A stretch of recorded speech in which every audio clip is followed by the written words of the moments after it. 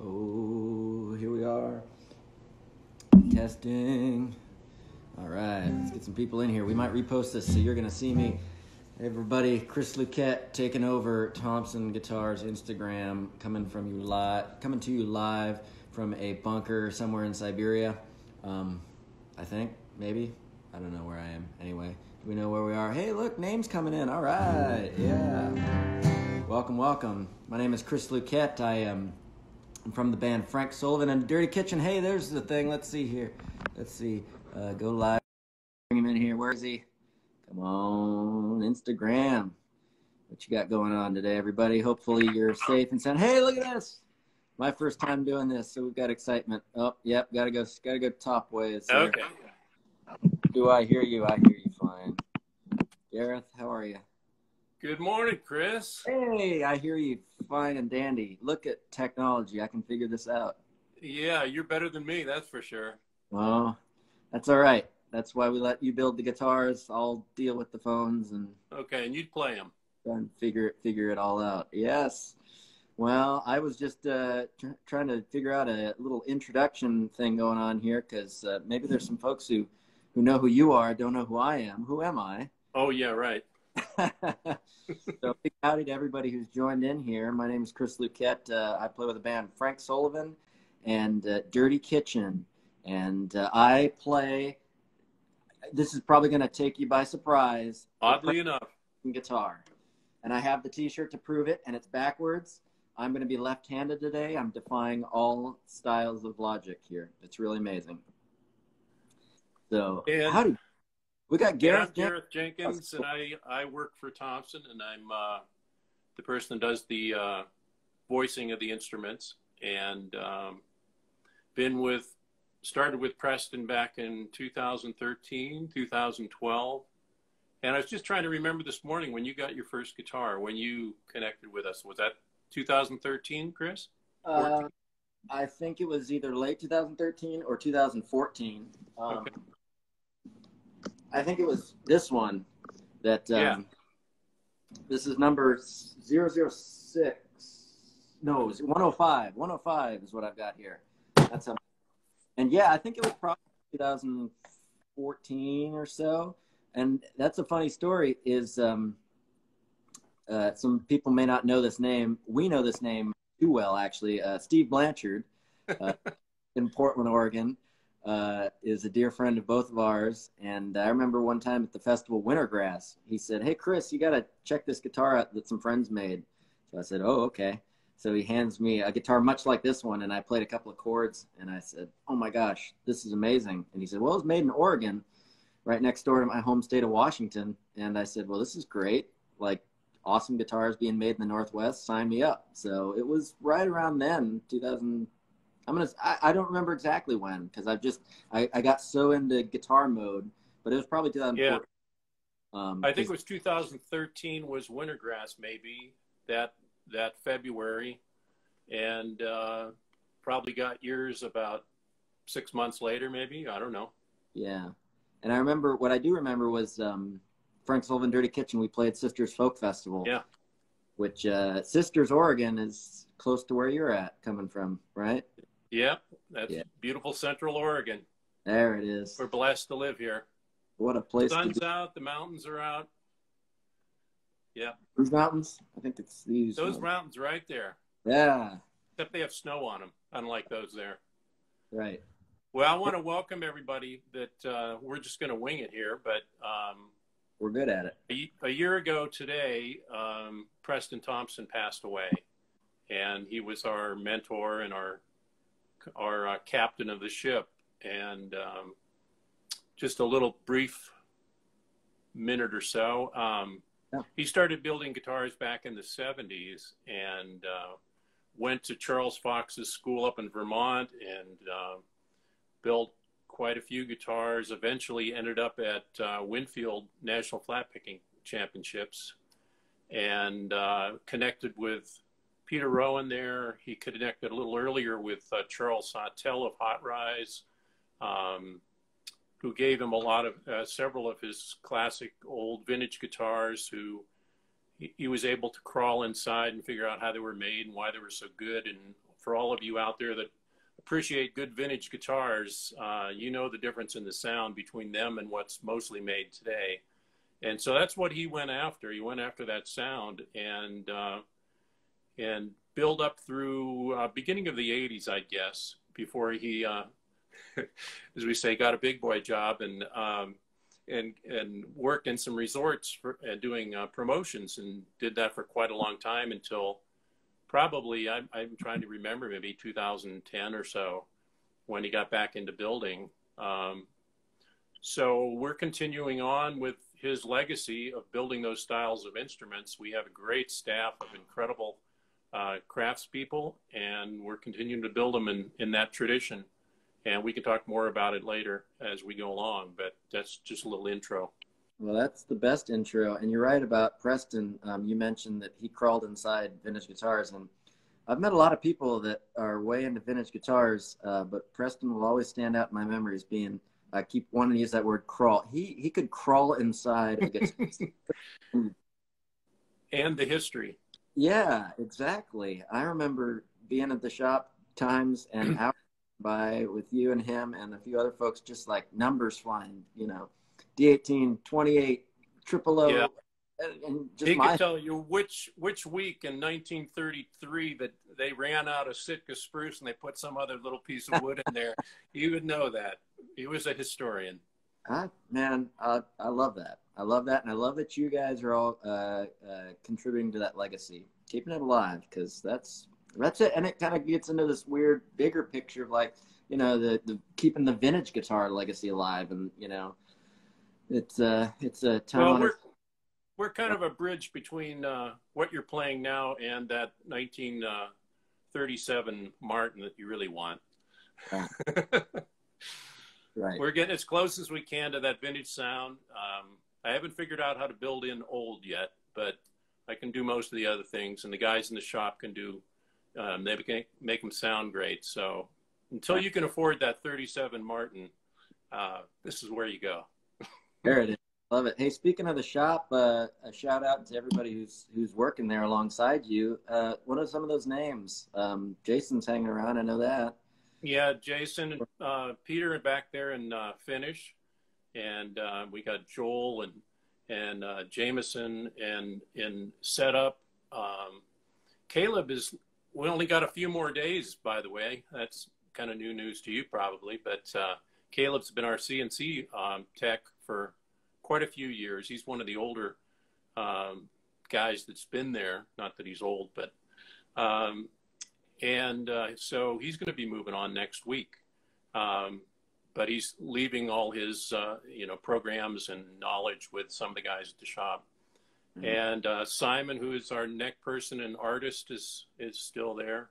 And Jake, who just started over in the body department, he's there. And of course, Christine in the office, Dan, one of the owners, Julie, one of the owners.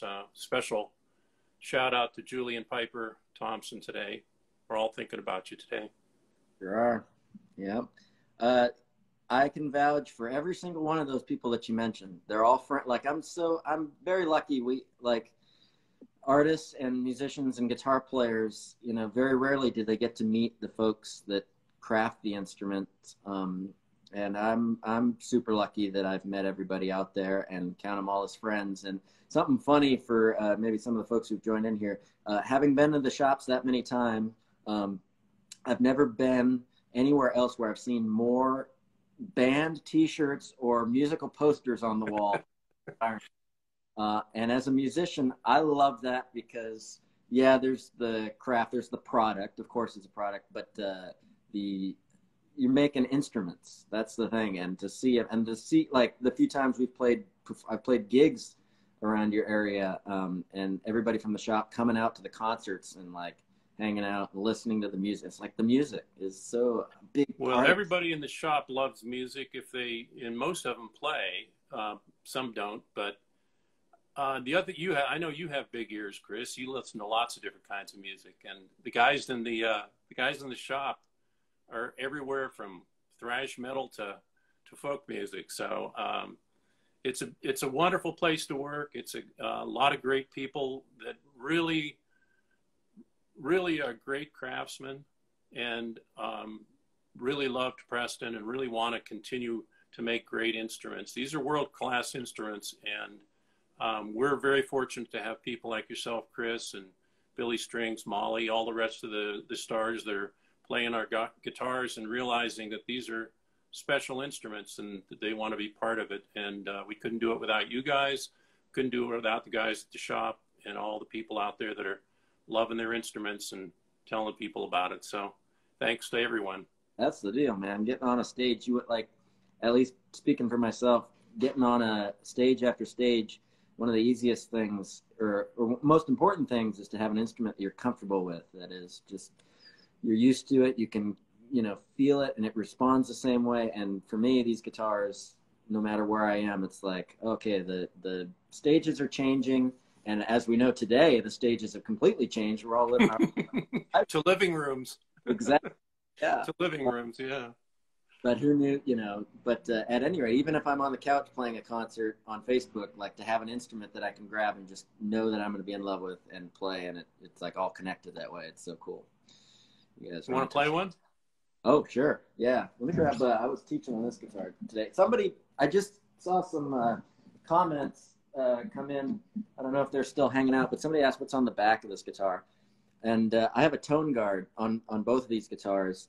And it's because I love the way this guitar sounds so much that I want to hear every last centimeter of wood make its mark. So I just have that to keep it off the back of my body. I'm sure you've seen that in person too. But yeah, and for people that are unaware of it, if you played an old vintage style guitar or one of our guitars, you know, you can feel when you play the guitar, you can feel it against your body, and that's because the bodies are built very lightly, so they'll respond easier to your playing. And part of that response comes from the back. And you can muffle it against your body and it'll take away some of that sound. So that's what that tone guard does. It pushes it away from the body, allows it to vibrate and create as much sound for him as possible. Let's hear one.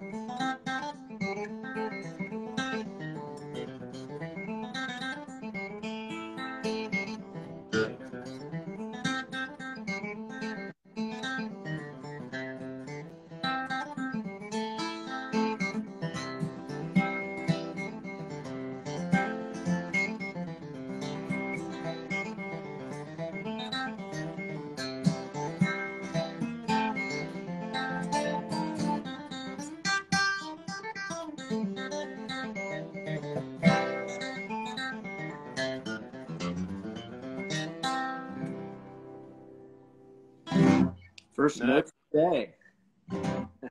So I wanted to ask you, Chris, what do you look for in a guitar? Everybody, you know, every guitar is different and it brings out different kinds of music in each individual when they play them different guitars. But you're a professional. What do you look for in a guitar? 6 strings. I know that.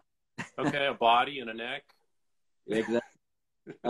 You know, that is, as funny as it sounds to say, in the hunt for a guitar, I've heard so many words applied in so many weird ways. Like, I'll never forget having somebody hand me a guitar and say, "You're going to like this guitar. It's very woody." And I looked at it and I said, "Well, it is all wood." "No, the sound. The sound is woody." I played something, and the terminology didn't make any sense to me at this time, you know, many years ago, but it made instant sense. You hear it and you go, "Oh, I get it." So you hear all these terms: dry, woody, you know. I might use some of those. It's the warning I'm about to say. But I think for my sense of musicality, I really love evenness across. Like you want it to be strong in all of the tonal spectrum in every area of it. But you know, I don't want a lot of, like, bass overpowering treble or treble overpowering bass. But you don't want, you know, a lot of even vintage guitars, not brand specific, but even in a certain area, tend to be a little bit, I don't know if it's thinner in this area. And of course there's a lot of, you know, physics and other things involved in it that's even beyond my pay grade. But like I'm fascinated by what you guys are doing in a way to craft all the way across. Like I'll never forget playing a solo one time. I was playing this guitar at a jam session, and just for fun or something, I played like a bluegrass tune and went way up here, and I was playing some notes. And the bass player leaned over and went, "Whoa, take a break. It's killing me." And I was like, wow, it's so up here where hardly anybody would think to play. And that's what struck me. It's like, this guitar is so even from the lowest note to the highest note. It just really projects well. So I'm always looking for that, an evenness, a sense of evenness across the board. I think for at least specifically bluegrass music, a lot of players, myself included, are looking for something powerful that can be heard in a jam session with 4 other guitar players. I know that the most common thing in bluegrass is parking lot picking. And of course the joke is always, well, you want a guitar that can keep up with a banjo, like a banjo killer or something. And to me, I didn't want a guitar that could kill banjos. I wanted a guitar that could kill other guitars. A lot of sound. And so a guitar that, and then I realized, I kind of go, okay, put the jokes aside. I really want a guitar that can meld with other guitars or other instruments, can really blend and poke out when it needs to. So I'm always looking for that. Like when I'm playing a guitar by myself, just playing it, going, okay, this sounds good. Like I've had that happen where you've got a guitar, maybe it's not yours or something, but you're playing it and you play by yourself and you go, man, this thing sounds incredible. And then there's that moment where you get into a jam session or on a stage and you start to play it and you go, oh, it's not as incredible as it could be. And that's not something I've ever had happen with any Thompson guitar that I've played. I play it solo and it sounds incredible. I jump on a stage with 4 or 5 other musicians and these guitars are always there singing. And that's another kind of funny, how does a guitar sing? But that's another thing. Like I really, you know, you can have guitars that play really cool and I mean, play nicely and then sound powerful, but don't have a certain sweetness to it. Like it's the whole package, really, you know. Mm-hmm. It's a really hard thing to do. And you know, I'm not a builder. Maybe you have some commentary on this would be great. But how you get a guitar to have the whole package from sweetness to that crush factor, and everything has to be balanced. That's that evenness balance thing that I'm looking for, you know. Well, from our end, it's first of all, everything has to fit together perfectly. I mean, the nut, the saddle, the dovetail joint on the guitar, right, the bridge, the strings, how the strings are in the holes, the kind of bridge pins, all of those little things add up to the sound. And if any of them, just think of it as if there's anything there, it's going to soak up a little bit of the sound. Incrementally, it's going to take away from the total package. On the inside of the guitar, it's all about the thicknessing of the top, how thick it is, the back and the sides, the weight of the material, the stiffness of the braces. I hand graduate all the tops, so they're thicker underneath the bridge, thinner out towards the edge, thinner on the trebles on the bass side than it is on the treble side. And then the bracing all depends on the kind of performer you are, what kind of player you are, whether or not you're a bluegrass style player like yourself and you want that cutting power, or if you're a fingerstyle player and you're going to play with maybe the meat of your fingers. All those things will inform how I approach the carving of the top and the selection of the materials. Right. And the mount you take off in the way of scalloping and the amount of, you know, thickness or thinness of the top, the stiffness of the braces. For example, if you're going to play fingerstyle and you want to, you're going to play with the meat of your fingers and you want a lot of response from the guitar, you're going to have to make that guitar top lighter and more responsive.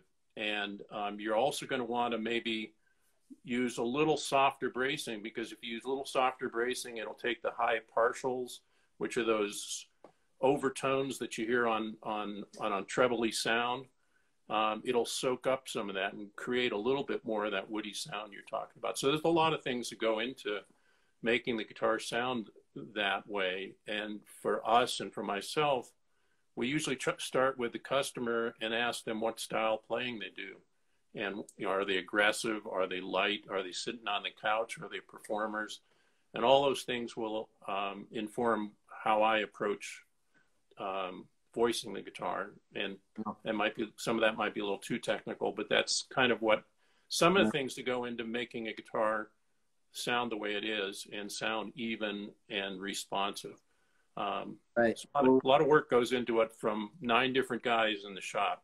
Yeah, you're talking about all the pieces that go together, you know, bridge pins and saddle and all the nut slots and everything. And like, what an analogy for what you guys have at the shop too. All the employees working together and doing incredible things, being able to hand that communication. Like, yeah, some of those lingo terminology is not something players are used to hearing. But you guys have to converse in that language. And we do all have to work together to create this, because, you know, Preston and I started back in 2013, and there was just 3 of us, including him. And we've now built, I think we're up into the 600s of guitars.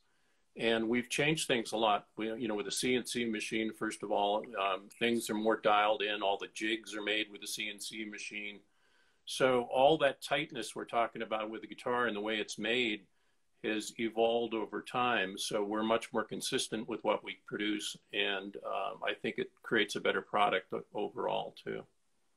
All right. The big $1 million question, your personal opinion, mahogany or rosewood go? Both. Good answer. No, they're different animals. They're mahogany is a much more crisp note sound.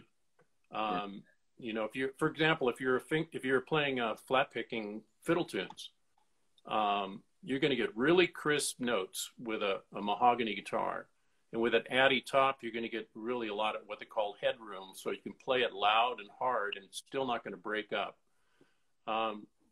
But Brazilian rosewood is the epitome of tone wood for a reason, and it's got all that warmth and velvety and chocolatey sound that comes along with the lower register. I've had it explained to me that Brazilian had when you play a single note, you have that fundamental note, but you have all the overtones, all the other little tones that come around it. Well, in Brazilian rosewood, it has lower overtones than most other woods. So you get that rich velvety bass with a Brazilian rosewood guitar. So that's why I say both, because they're different animals. They're going to bring out a different style of playing in you when you play them too. Right. So in other words, that's why you have both. Yeah, exactly. So yeah, and I've noticed that. And soon we'll have another. Rosewood, mahogany. Yeah, I got a little bit of both. I know that deal. Well, that was funny because that's a kind of an interesting story about this particular guitar. Is when I first got into bluegrass and flat picking, playing leads on guitar. I think a friend of mine early on when I was a teenager handed me a D18, which is a mahogany guitar.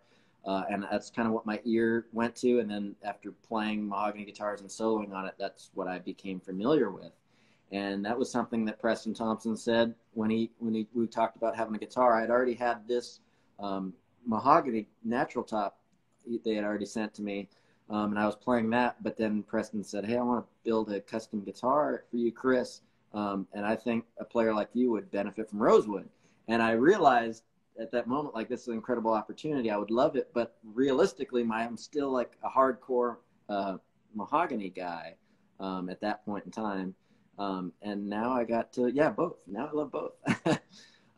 But you're right about that. Each material serves music in a different way. But that's been, as a player, that's been really fascinating to kind of like spend a bunch of years thinking, okay, I'm just into this sound of a guitar and learning to play that. And then speaking musically, like, it's really fun to think about like using the tonality of a certain type of wood to influence your music. Like playing this guitar, I'm really tempted to just, I don't know if it influences me to want to play notes, let them ring just a little bit longer, which is hard to do when you're playing fast, notey or bluegrass things, but it's still tempting, you know, and it just influences the music in a way, and really love that. So we have a little question here. Yes. What about Sitka? And is it just not that good? Well, no, that's not the case at all. A Sitka could be a really great top, and there's great vintage guitars with Sitka tops on them. The one little thing is that you can't build a great guitar without a great top, and they all sound different. You know, when they first come in, we'll get a batch of Adirondack spruce tops in, for example, and probably the favorite thing for Preston and I to do of all the things that happened in the shop was getting a new batch of tops in, and I'd sand them all to the same thickness so they're uniform. And then we'd sit around and we'd tap on them and try to figure out which were the good ones. And you can tell because you'll have a real crisp fundamental note, but you'll also have some ringing bell-like sound to it. So you go through them all and you can pick out which ones are going to respond better. You can address the lesser tops with different kinds of bracing and stuff. Of course, it's a long story, but you can have great Sitka tops too. You know, it's just a matter of finding which ones sound the best. There's another, Sitka is great, more pitch pockets for sound projection. Well, that is one of the problems with Sitka. And also, we also use another wood called Lutz spruce, which comes from British Columbia, and it's a cross between Sitka and white spruce, which is great on a fingerstyle guitar. But they do have a lot of pitch pockets, so it's really hard to work around those things. If you're really wanting a guitar with a perfectly looking top, oftentimes Sitka or Lutz will have those little pitch pockets in it, and they're little, what look like little blems. They don't affect the sound at all, but you know, it's part of the nature. Yeah, no, that's very interesting. And another big conversation at Builders, like we mentioned earlier, Preston loving talking about different types of guitars as the decades go on, and that shift, I guess, at the Martin factory from Adirondack to Sitka was not what was. I mean, again, maybe shorten it's a long conversation, but whether that was just because the materials were at hand, or somebody said, "Oh, this is a new sound, let's build them this way." Like that's. Well, a lot of the times they ran out of materials. Right. You know, there's trees are a limited resource, and we're using up a lot of them. And back in the day, in Martin even, they ran out of Sitka. They ran out of Adirondack for a while, and they used Sitka, and they changed the bracing. They did a lot of things, but that's part of it. It's just availability and finding the best quality material you can find and use. There was another question here about sinker mahogany. You were talking about the difference between mahogany and rosewood guitars. Again, there's a limited quantity of material out there. And so what we've been utilizing, and it's great material, is sinker mahogany. And it comes from Central America, the usual place where, like Honduras, Belize, Guatemala, those kinds of places. And there's a fellow that did a little study, an interesting side note. I guess they took really good records, a lot like Martin did. They had records for stumpage for when they cut the material, and then they had records at the mill for what they milled. And he noticed that there was a big discrepancy between the two of them. And there were a lot more logs cut than ended up being milled. And so he got to thinking, well, you know, they floated him down the river just like they did in the Northwest to the mill. Maybe they sank. So he went and he started looking at flood records, and he noticed as that was going on, there were more and more floods. And the result was he realized there's a lot of logs at the bottom of the river. So he's been pulling out logs, and not just him, but others, and they've been preserved in that water.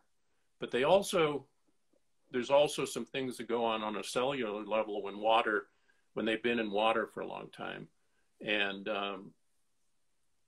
sinker mahogany sounds different than regular mahogany. It's a little richer sound. It's got a little more punch to it. And I don't know how much of it has to do with the water, how much of it has to do with, was it old growth material back then? Were there different subspecies of trees they were cutting back then? There's a lot of ribbon grain in it. There's a lot of reasons it could be, but the bottom line is sinker mahogany is a great tone wood, and we use it a lot. Yeah.